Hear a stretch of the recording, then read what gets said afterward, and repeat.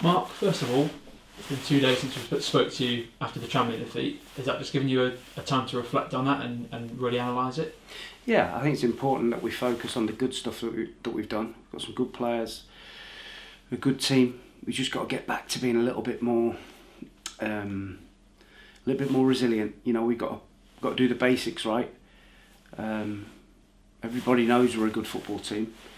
We've got to make sure we do the basics right, because without those you can't win a game of football. So we've got to make sure we do those right, and we've got full confidence in the players that will get that right. What's that most difficult part for you after analysing the defeat, where there's been missed chances, and there might have been other aspects of the game that you probably wanted to improve as well? Yeah, when you look back, we had 13 shots in the second half. We had some brilliant chances, and we could have got something out of the game right at the end.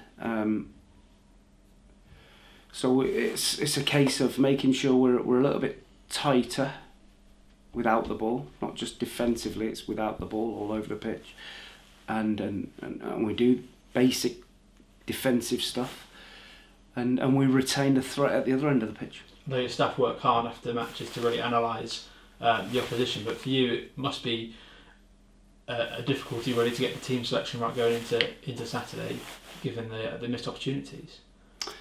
That's right. You're looking for somebody to throw down a marker and say, I have to be in the team because I'm scoring every other game, or I'm scoring every game, and I deserve to be in the team. So obviously we've got Josh Davison coming into the mix now, who our fans will really like. He's a real handful.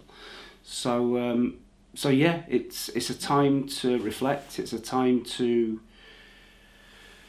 reboot, and we have to make everybody aware that we have to do the basics right, and then our ability, which we've got lots of, will take over. A trip to Leyton Orient on Saturday, which will be another tough test for us, really, given their form. They've won 11 games this year. That's probably the most amount outside of the top three, so they'll be really looking to continue to make Brisbane Road a fortress, won't they? Yeah, they're a good team. We've had 2 good games against them already, well organised, and got some good players. You know, the one thing I've noticed about them lately is they're really starting to play with the ball rather than without it. At the start of the season, I think they were difficult to beat, but now they look as though they did a lot of work with the ball, and you can tell that with their possession stats recently. So yeah, it'll be a tough game, but great game for us. We're really looking forward to it. 2 good teams going after 3 points. And in the matches we've played against Leyton Orient this year, September, November, and then now January, it's probably going to be quite a different looking Leyton Orient team. They've made a few signings. Nick Freeman on loan from Wickham being one. They'll be really looking to be out there to impress, won't they? Those new players. Of course, every team you play against has got real threats, and so you have to make sure you combat those and do the basics right, and then we have to concentrate on what we do. And full respect to every team we play. Leyton Orient this week, and it's going to be a tough game, but I think it'll be a tough game for them as well, so they'll know that, and yeah, can't wait, looking forward to it. It's 2 sides that are really kind of well matched in that kind of keeping the ball, possession style of play that we like to play here at the Innocent New Lawn, and in the games we played against Leyton Orient this year, there've been some really good battles, haven't they? Yeah, I think in both games, I think the first half, in the first game we were really good.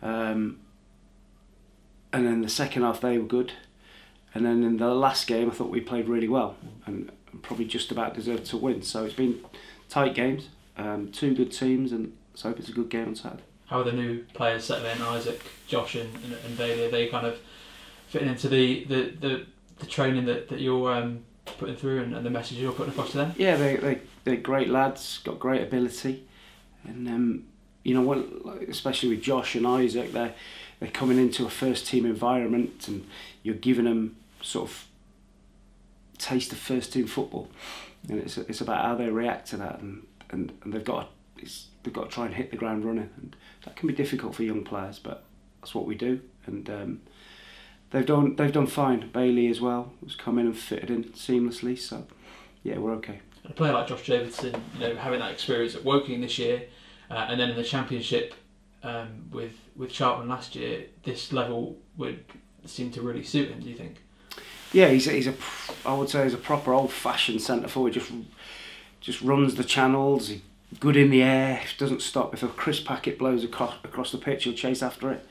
And sometimes, especially late on in a game, that's what you need. If you're trying to get back in the game, or if you're defending a lead, you need a forward that's going to show that real unselfishness to work hard to get his teammates up the pitch.